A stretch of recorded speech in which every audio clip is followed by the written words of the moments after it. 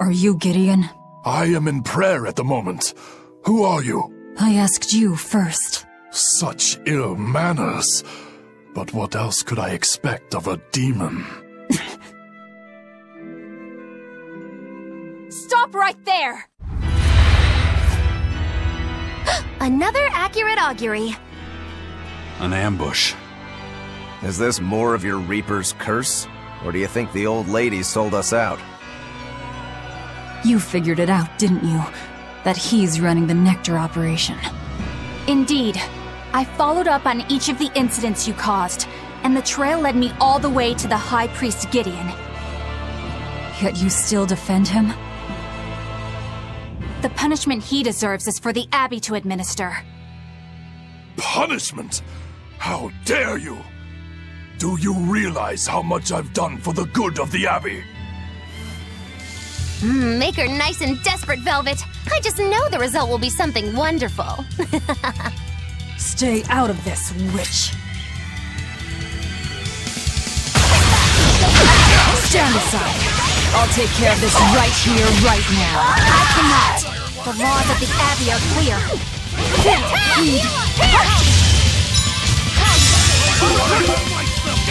No escape! Fire and water!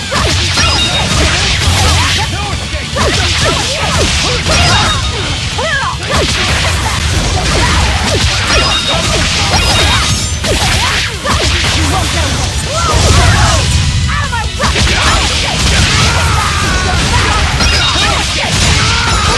no mercy! Wounds that will shoot!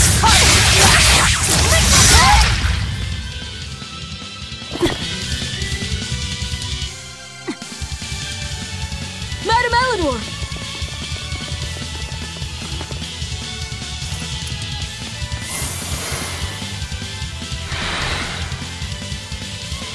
Damn, reinforcements.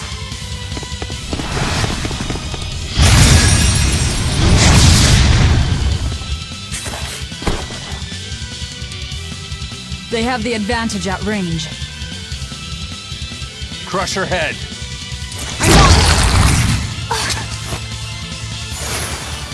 Leave Madame Eleanor alone, you fiend!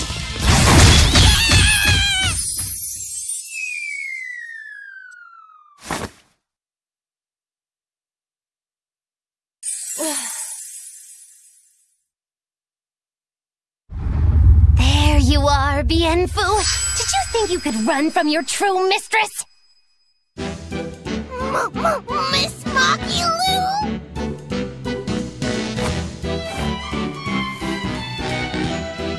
I'm putting you back where you belong. You, descendant of the Seventh Grove, see our vows renewed. May our prayers of discontent vanish infinitesimal into the void. Remember this true name I bestow unto you, Fushi Cass!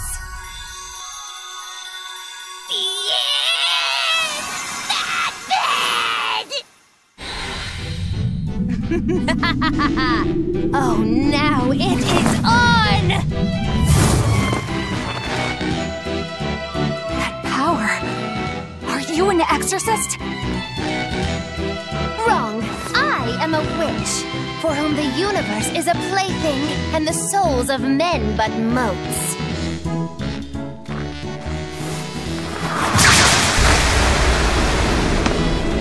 Oh, but if it's a name you need, call me Miss Maki-Lu.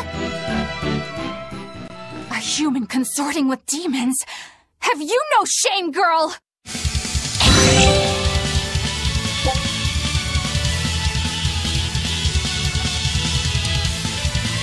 It is I!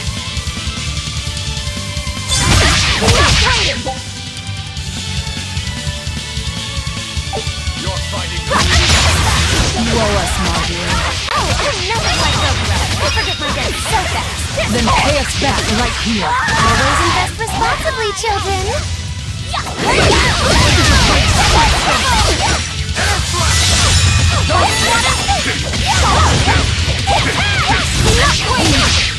No escape!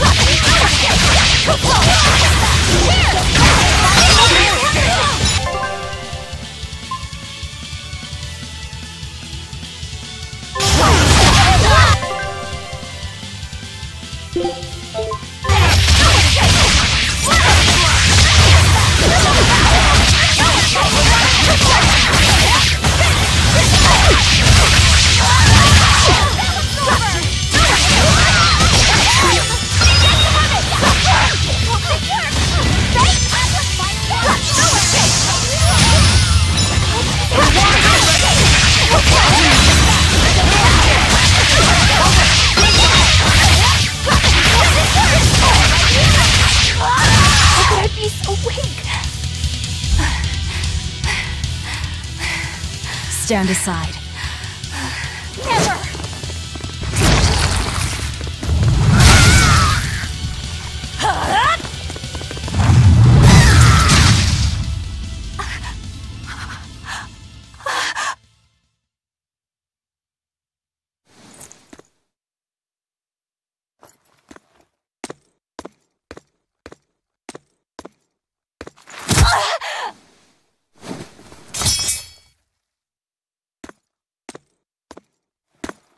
Wait! All I did for the sake of the Abbey! We needed money to build the temple. That's why I sold the nectar. I know I was wrong to produce so much of it, but I was only trying to help the people as best I could. Let's talk this over. Who ordered you here? Was it the sick? Was it the doctors? Or...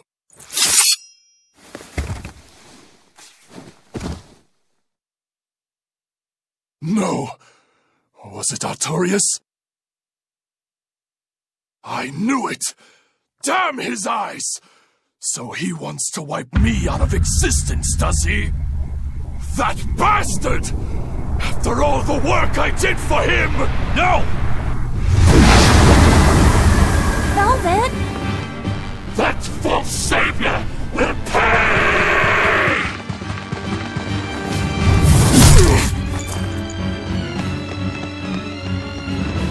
You won't be rid of me so easily! You can't die now! You think you could read books when you're dead?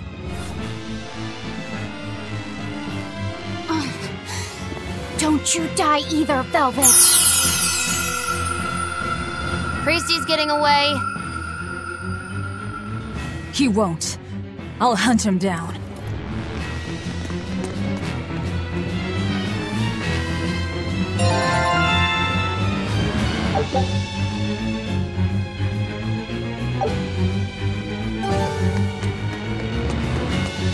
So, not even the High Priest is immune to demon blight. I guess he hit his limit.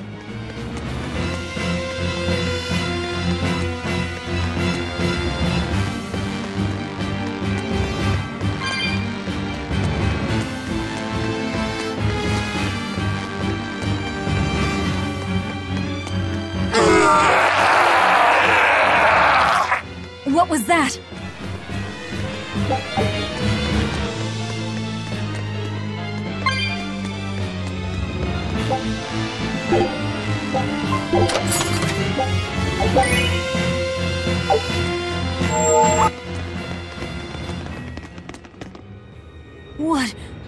What is that?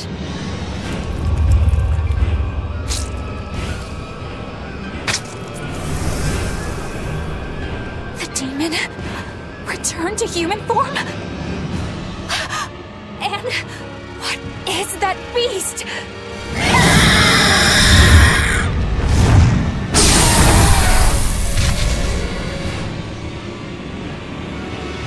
There's a barrier here. So what? The Abbey is holding this thing captive? This barrier. I know it well. It seems our errand has met with success. At least technically speaking. Right. Let's get out of here. What did you do to the High Priest? What is this demon? I don't know, and I don't care. Do not mock me! You are the mockery. What do you hope to do to me without your exorcist powers?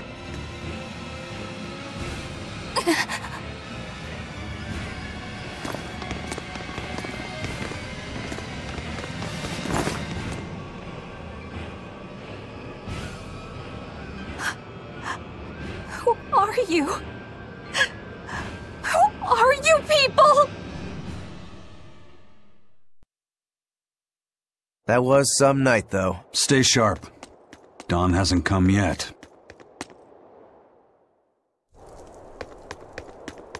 Stealing a Moloch from an exorcist. How did you pull that one off, Magilu? The info was my Moloch to begin with. Then he betrayed me and ran away from his rightful home. Miss Magilou treats Malakim so bad. I couldn't take it anymore. After a little while, I ran into Madame Eleanor. She was so much nicer to me. I see. Now, just how am I going to punish you for that little slander on my character? The bad days are here again. You're an exorcist, then. I'm a witch, silly. Bienfu here is the catalyst thingy for my magic. But only exorcists can form a pact with Malakim. Oh yeah? Says who? Someone who likes making dumb rules? Enough, Velvet. Questioning her is a good way to go mad.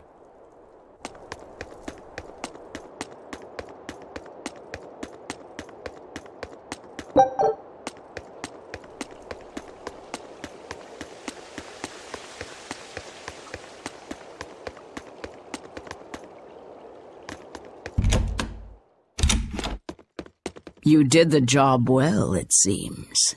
You heard quickly. That's about all I'm good for.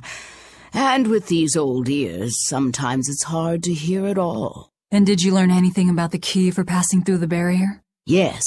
Only the high-ranking exorcists can enter through the barrier protecting Artorias and his temple. Exorcists are considered high-ranking if they are accompanied by at least 4 greater Malakim. So if we had 4 powerful Malakim with us, we could slip through. But Malakim outside the Abbey's control are rare. They thought this through. Well, I may not look it, but I'm a greater Moloch. Aizen, Laphicet, and Bienfu. So we just need one more. We'll have to steal it then. So I have to come too? Sounds like a pain. Then stay. We don't need you. We'll keep Bienfu, though. You have no courtesy. How about, it would be an honor, Madame Magilou? More like that. Would you come if we asked? To attack the shepherd? Depends on how you ask. A battle between shepherd and demon sounds like a real fine spectacle. I'm afraid this is just how Miss Magilou is. Miss Magilou, I would like it if you came with us. Please. Laphicet. Well, what choice does that leave me? I suppose I could tag along a little while longer. You can count on me. Melchior will be there. You and I still share the same goal. Our business is done. You can have this back. Keep it, dear. As long as you have that, we will count you as an ally worthy of aid. Allies of the ones trying to kill the Savior? You might regret that. Such a considerate young lady. Listen, dear, all of us live on the fringes of their so-called reason, do we not? Don't say I didn't warn you. Velvet, wait.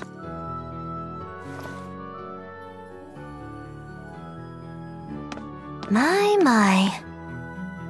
I can't blame him. It's been a long night. Some aid for your allies? Of course. Right away.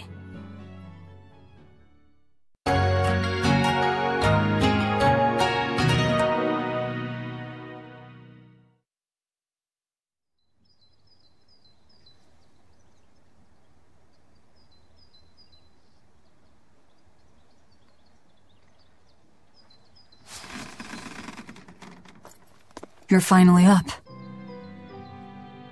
I'm sorry. Don't worry about it. Getting sleepy or hungry is a natural part of life. I won't eat you. What about your wounds? Feeling pain? That's also natural, right? I'm fine. It was nothing. You're really tough, aren't you, Velvet? You have to be tough if what you seek is revenge. Revenge? We're leaving.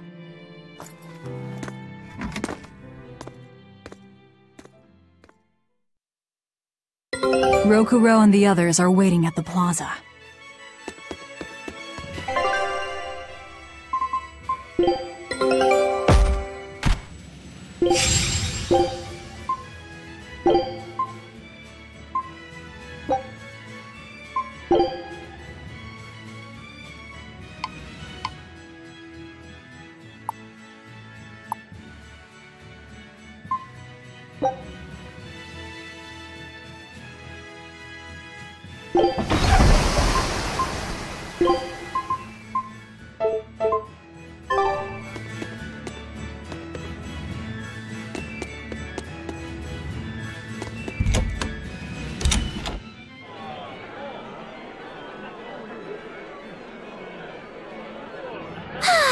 What joy to face a clear, refreshing morning.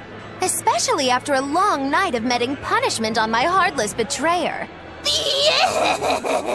My poor, battered body.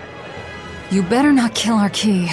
You're one to talk. Better not eat the boy. He's your precious key now. I know. Oh?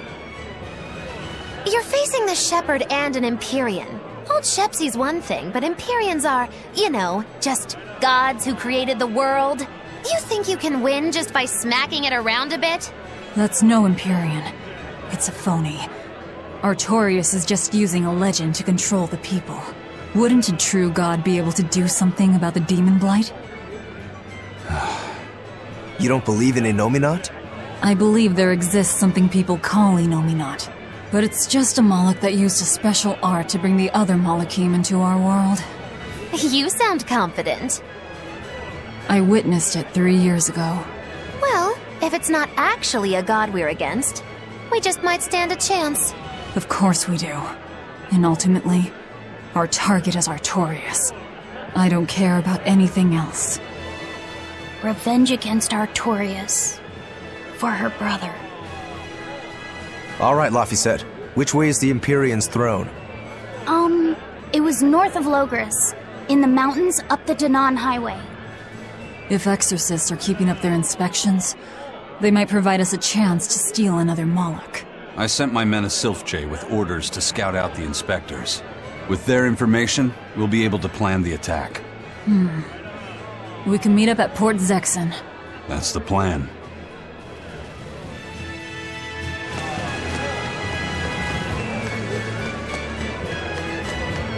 Those Silfjays are handy little birds, aren't they? Not only will they always find their destination, they can make for emergency rations in a pinch. I hear grilled Silfjay goes rather well with a nice glass of the hard stuff.